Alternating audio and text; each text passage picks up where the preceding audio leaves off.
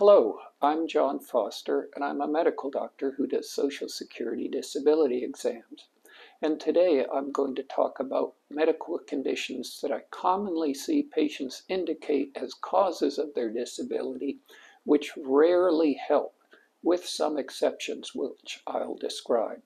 As usual, everything I say is based on my own opinions and study, and not the opinions of the Social Security Administration or any other medical body.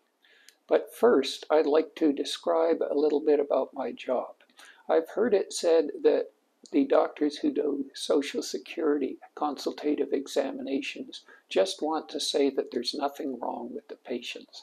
That couldn't be further from the truth. I've never felt any pressure from the Social Security Administration or anyone else for me to describe patients as being better off than I think they are or worse off than I think they are. I simply take a medical history, examine the patient, and write down my findings. The only times that I've been contacted by the Social Security Administration about patient reports is when something is somewhat unclear and they want me to clarify it.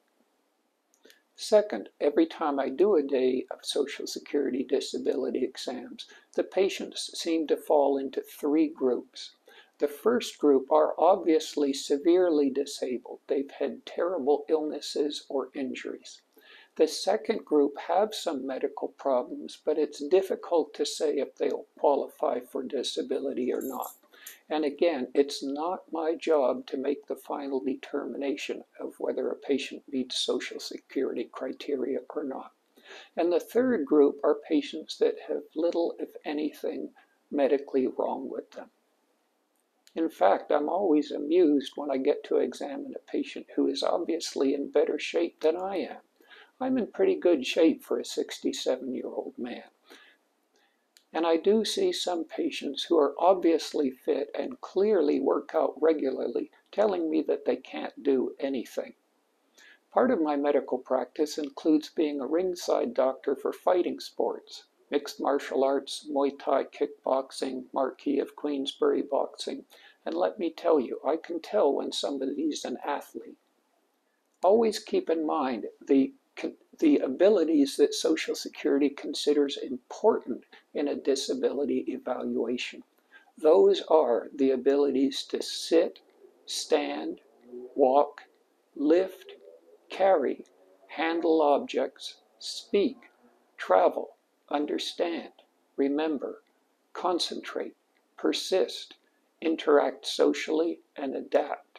And to that list, I'd add the ability to see and to hear and understand normal conversational speech. I've listed these abilities in the description below. If you're applying for Social Security disability or having a consultative examination, you want to focus on the problems that you have that interfere with those abilities. Spending time on medical problems that have no bearing on those abilities won't help, and in fact may hurt because you're wasting your and the doctor's time. The classic example, and the one that always gets a chuckle out of me when I see it, is erectile dysfunction. Now, erectile dysfunction may be a terrible problem for one's quality of life, but it does not affect one's ability to work. The most common irrelevant problem that I see listed is high blood pressure or hypertension.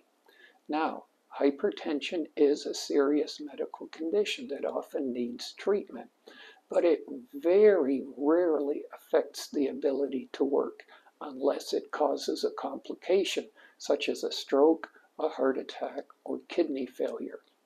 There are some very rare patients who have a condition called malignant hypertension, where the blood pressure can be extremely difficult to control and shoot up to very high levels. I saw the first such patient in 1982, and it was a female who had a blood pressure that would shoot up to over 300 millimeters of mercury systolic, and she had to be admitted to the hospital multiple times to treat that. I've seen one such patient in a Social Security disability exam. However, if you have high blood pressure and it's not causing problems, not making you go to the emergency department or being admitted to the hospital, it will not help your disability claim. The next problem is headache. Now, if you look at Social Security's listing of impairments, there is a section for headache, and certain severe headaches, usually migraines, will qualify a person for disability. However, the average headache, which is called a tension headache, will not. Most patients that I see who claim to have migraine headaches do not meet the medical criteria for migraine. And if you're going to complain of a headache as a disabling condition, I'd suggest you look up the medical criteria for migraine. And the next problem is insomnia. Social Security doesn't even list insomnia in the listing of impairments. And personally, I find it hard to feel great sympathy for a person with insomnia, having missed many hours and nights of sleep as a medical doctor. In fact, in my training, I once went 5 days and 4 nights with 0 sleep and continued to work. The next conditions are not disabling if they are asymptomatic. Asymptomatic in medicine means the disease is not causing any symptoms or problems for the patient. The first one is asthma. Now, asthma can be severe and disabling. However, if you're an adult and you have had asthma as a child, but haven't had any attacks since becoming an adult, as is common, it won't help you to claim asthma as a disabling condition. For asthma to be disabling, I would expect the patient to have a history of frequent emergency room visits for asthma and or frequent hospital admissions for asthma, and especially if the patient's required intensive care or ventilator support for asthma. Next, 2 infections that are often asymptomatic, yet patients complain of them as disabling conditions. They are hepatitis C and HIV, the human immunodeficiency virus. Now, both of these viruses can cause very severe problems, but in most cases, they do not. Hepatitis C is a virus that infects the liver. It's fairly common, and in most cases, it does not produce any serious problems. In some cases, however, it can produce liver cirrhosis, which is scarring of the liver, and liver failure, which is so much damage to the liver that the liver cannot function properly. Those 2 conditions can be very disabling, but simply having a positive hepatitis C test is not. In the terms of the human immunodeficiency virus, we have such good antiviral treatment now that there are many people who are positive for the human immunodeficiency virus but have little or no problems. If you have AIDS, which are severe problems caused by human immunodeficiency virus, Social Security considers you disabled, period. AIDS includes infection with HIV, plus certain cancers, infections, or other conditions such as AIDS, dementia, or severe diarrhea with weight loss. So again, if you have hepatitis C or HIV infection and you have no symptoms or problems, it will not help your disability application. However, if you do have severe problems due to either virus, it definitely will help your application.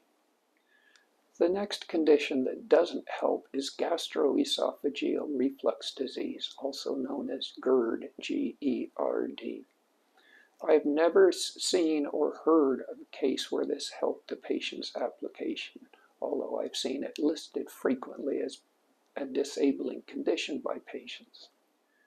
Temporomandibular joint dysfunction, or TMJ, pain in the joint of the jaw, is basically worthless on a disability claim.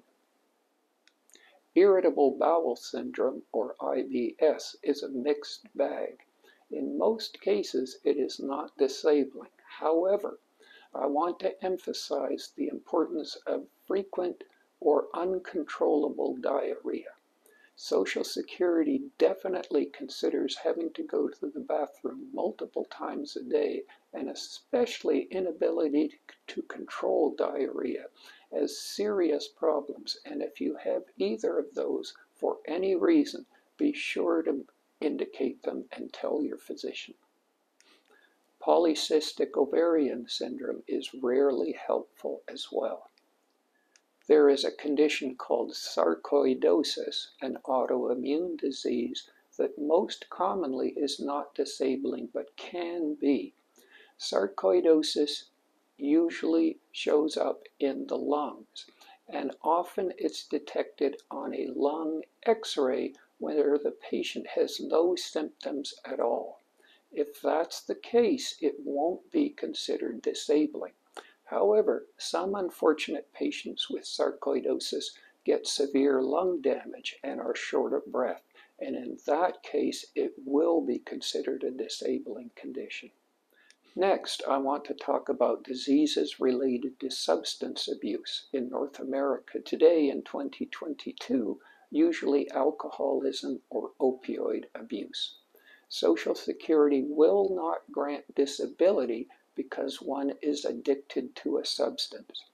If one gets a physical disease as a result of substance abuse, and the disease would get better if you stopped using the substance, Social Security's policy is to not grant disability. However, if you get a physical disease as a result of substance abuse, and the condition is permanent and would not get better if you stopped using the substance, then Social Security may consider it disabling. Permanent conditions may include such conditions as cirrhosis and liver failure from alcoholism, or bacterial endocarditis and heart valve damage from intravenous injection of opioids. As I've mentioned before, if you do have a problem with addiction, it's a very bad idea to show up for your consultative examination drunk or stoned, and I've seen both. Another condition I see patients claim disability for, which I find rather sad but will not work, is cancer that has apparently been cured. If you have cancer and it cannot be cured and is causing problems, there's a very high chance that your disability application will be approved. However, if you've had cancer and it's been treated with surgery or radiation therapy or chemotherapy and has not recurred for a considerable period of time, it will not result in a successful disability claim. Finally, I want to talk about the duration of disability. Social Security considers a person disabled if they have a disabling condition that has been present for at least 12 months or is expected to be present for at least 12 months. If the condition will resolve or get better in less than 12 months, Social Security will not grant disability. I see this in people who've had major accidents and injuries. Sometimes they come in very early after discharge from the hospital. They may have such things as healing broken bones or healing wounds. In many of the cases, it's expected that by the time 12 months have elapsed, they'll be pretty well recovered, and those folks will not have their disability application approved. However, if you've had an illness or accident and it's been more than 12 months and you have not improved, then your disability application may definitely be approved. And if you've had an illness or accident and it's less than 12 months, but it's expected that things won't improve. A real example would be an accident that resulted in an amputation of a limb. That's obviously not going to get better. Then your disability application may be approved. Well, I hope this has been helpful, and as always, remember, if it happens, it's possible.